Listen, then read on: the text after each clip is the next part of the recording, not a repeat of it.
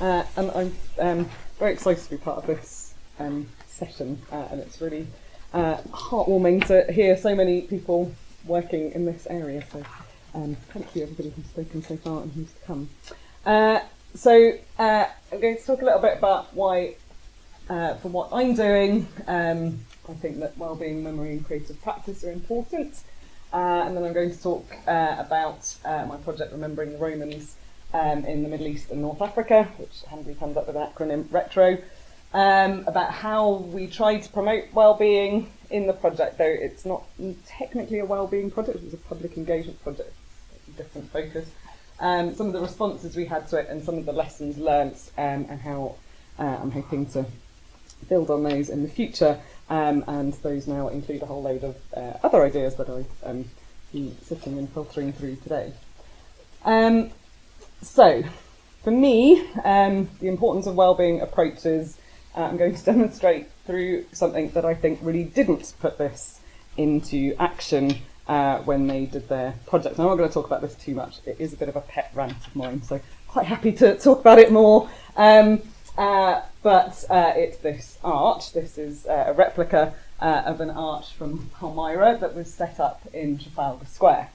And it was a really provocative thing to do.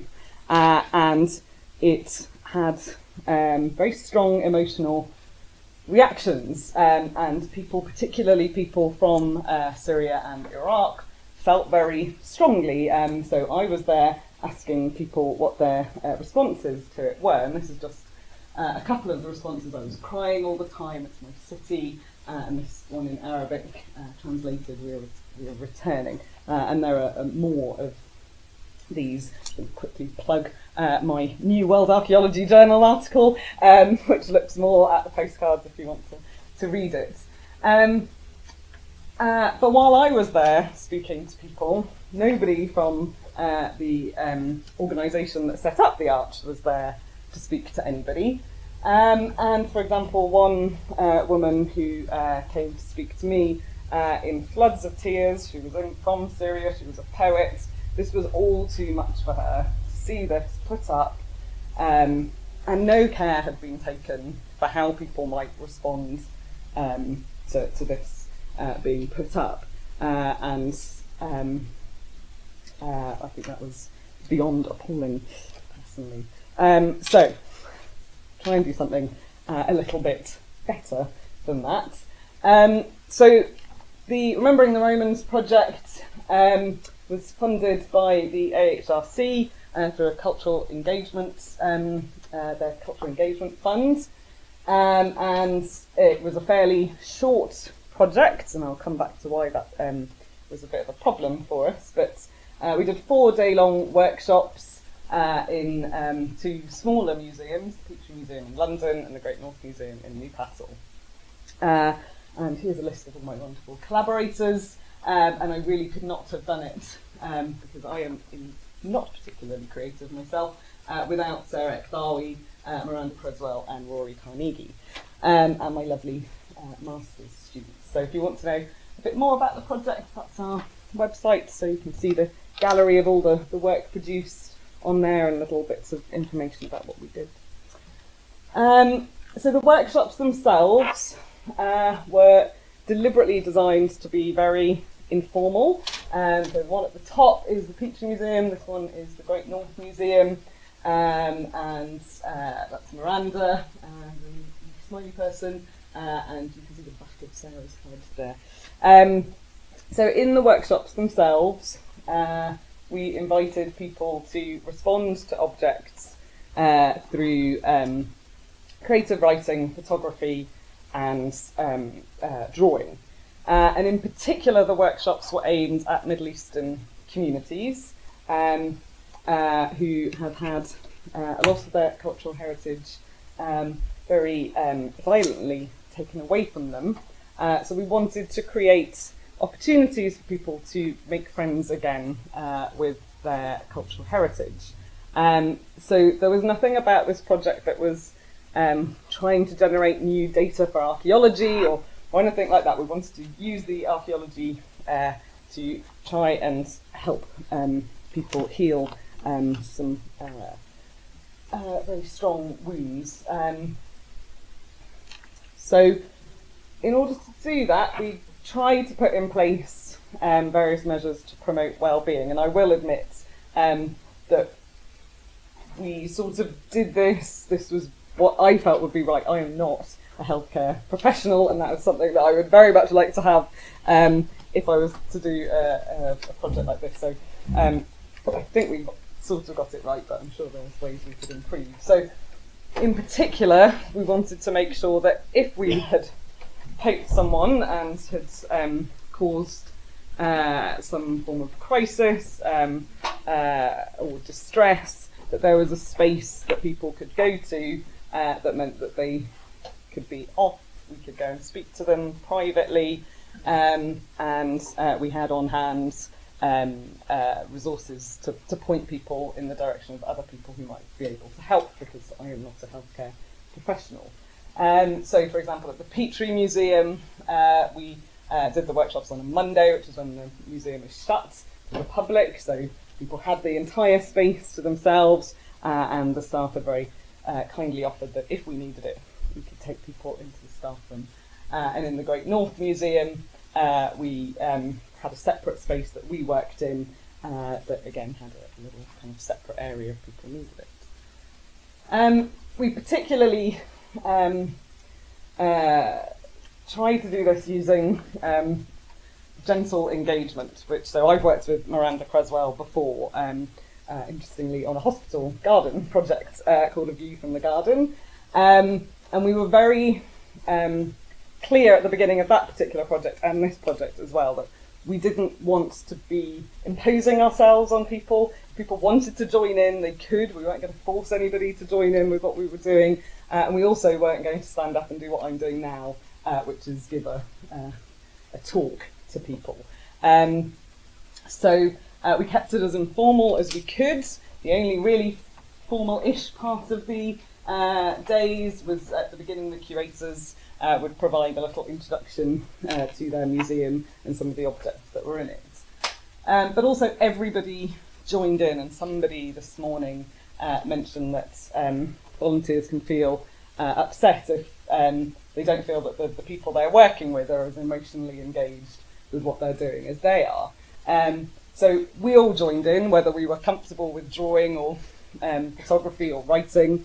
I'm absolutely dreadful at drawing stick people, is really as good as my drawing gets, but I went and did it anyway, and I think that really helped people feel that we were just as much at a disadvantage, I suppose. That's maybe not the right words, but we were experimenting as well. We weren't necessarily there to be the people who knew everything about everything.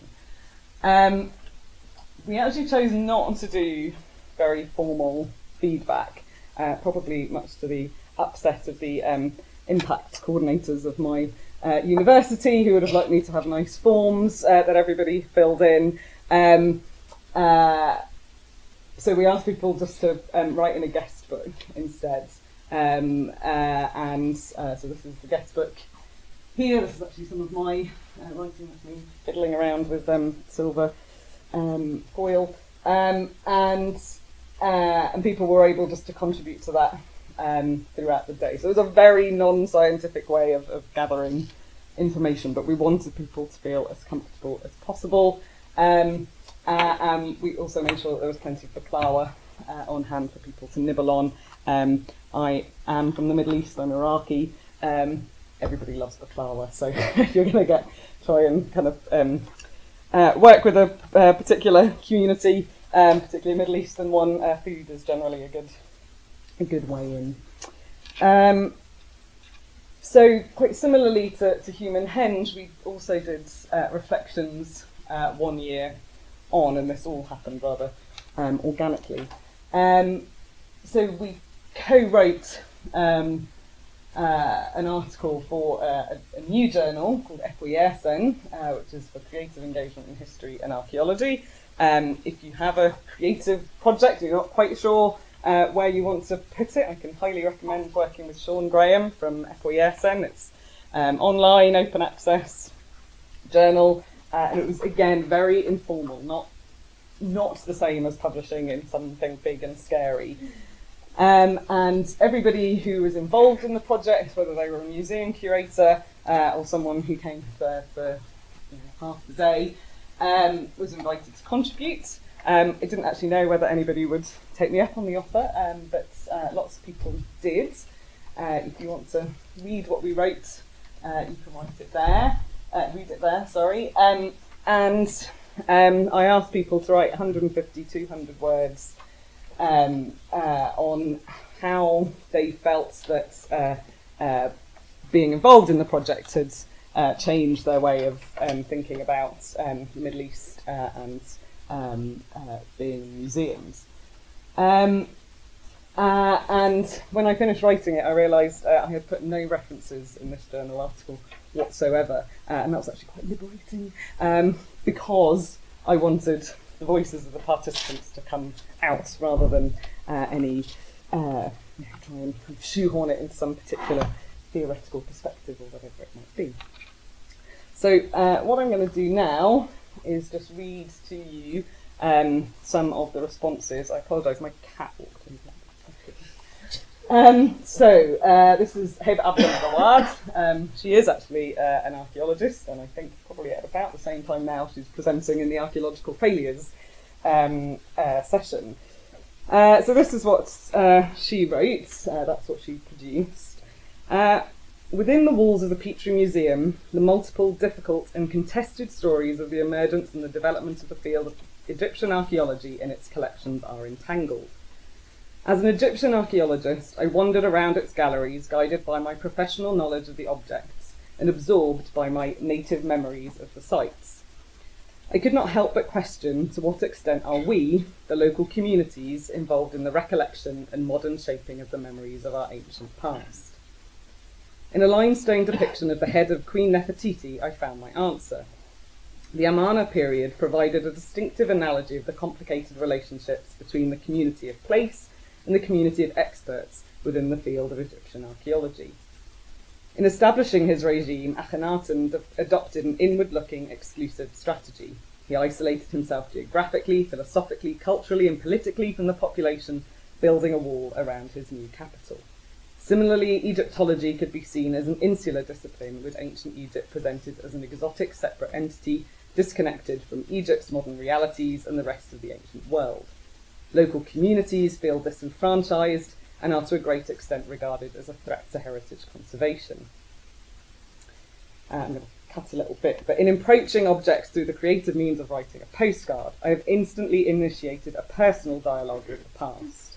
I felt more empowered to write my own story freely, regardless of any prescribed disciplinary measures or boundaries.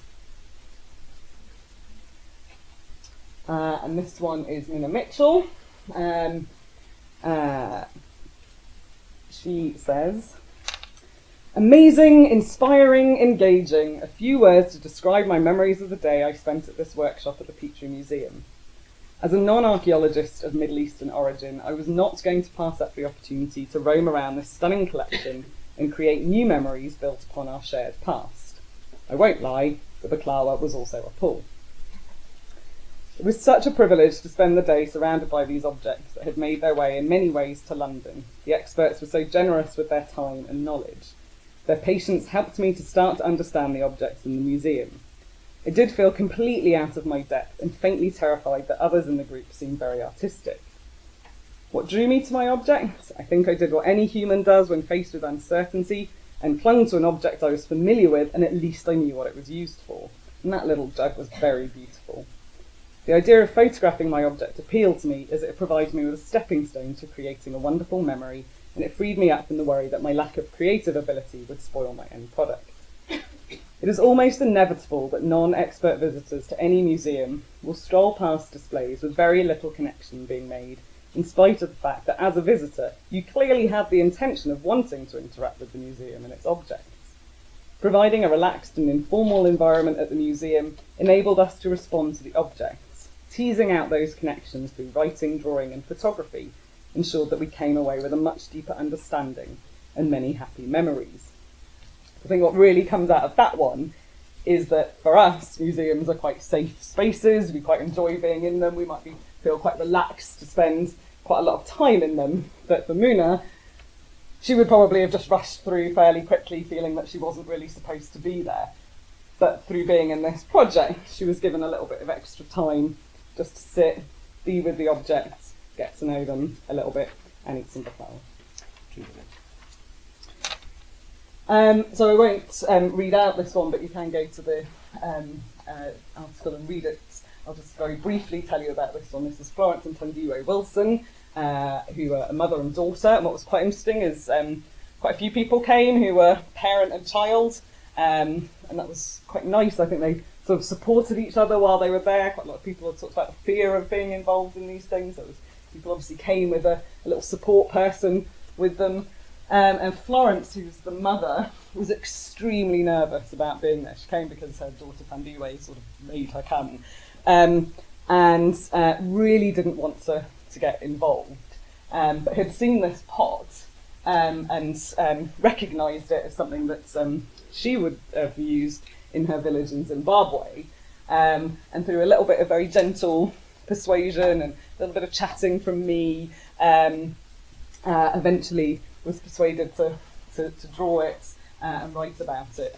And then they came to an exhibition we did of some of this work in upstairs at the Ritzy in Brixton. And Tandiwe said this has transformed her mother. Her mother has always loved being in museums and the past, but now feels really confident and was really excited to be part of the publication. And this was really lovely because she was so nervous when she came in. So some of the lessons learnt. The importance of time. This project, the AHRC gave us 3 months to do this project. This was no time at all to do this project.